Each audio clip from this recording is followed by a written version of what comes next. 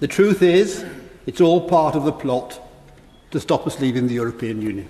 I'm not afraid to mention that, because it's true. Lord Bilimoria just intervened on somebody in the debate, but he spends night and day now working all the time to stop us leaving the EU. That's not...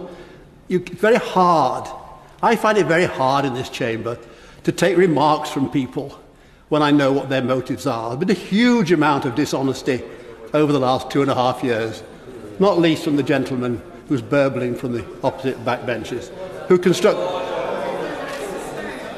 I thank the Noble Lord. Is the Noble Lord accusing me of dishonesty? Oh, on the contrary, accusing him of honesty. He's honest all the time. He wants to stop us leaving the EU. He's working night and day to stop it. That's what I said. And if he can deny that, I'll give way to him again. I know I don't want to impugn. It's dangerous to get into. It gets very emotive, and we don't. I know we don't want to get. But the Noble Lord. I just listened to the Noble Lord, and I did think to myself, but isn't your objective that we should have a no-deal Brexit, and you're pretending that it's about the Constitution? No. It seems like an extraordinary accusation to make when you know that very well.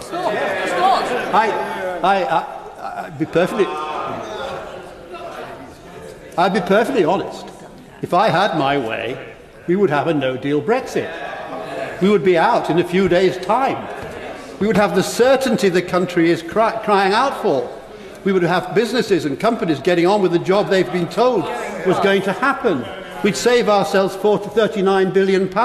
It would be refreshing. We'd be on our way. No doubt about that at all.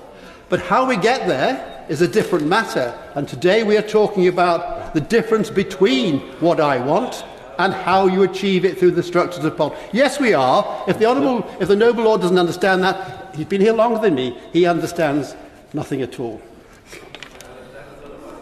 In truth, as I said, it's all part of the same thing. And the House didn't like it last time I warned them of the damage we're going to do to ourselves if we're not careful. Some people think that by taking time to look at this today, we're somehow damaging our reputation. The people out there know what's going on. Most people either voted leave or now want to leave or want us to get on with it. They don't want any more protracted negotiations and discussions. They know today which side they're on in this House, and I would contend that there's a grave danger of too many members in this House not understanding what the people really want, and I believe in the long term that's a danger not just for this issue but for the House itself. I want to press on. I'll be accused of filibustering again in a minute, and that's the last thing. The last thing I want. We are, I think now, those of us who think like I do in terms of how we deal with our constitutional affairs and issues like this, and link that to the whole EU debate, I think there are relatively small numbers in this House, I believe, who speak for the people outside this House. I really do believe that, and I think that's why many of us feel we have to do what we do. Remind ourselves the Commons passed this bill by a majority of 1. Half the Commons did not want to do it. Surely we must look at it extremely carefully. It's our duty to do that. And I would echo the words of Lord Owen earlier on today when he said, I think he said, if we use our structures, use our machinery to block what the people have voted for, he said, shame on us, shame on us. And I really do believe it will be shame on us and also have serious, serious repercussions for the future of your Lordship's House.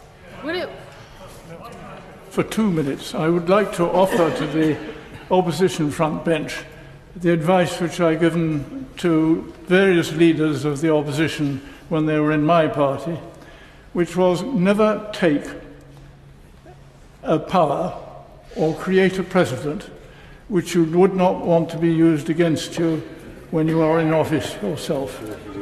My Lords, everything else that I would want to impress on the House was said either by my noble friend Lord Lawson or my noble friend Lord Howard. And the wisest advice we've had was from Lord MP. I am not filibustering, my Lords, I'm giving you advice, and I have done. Yeah.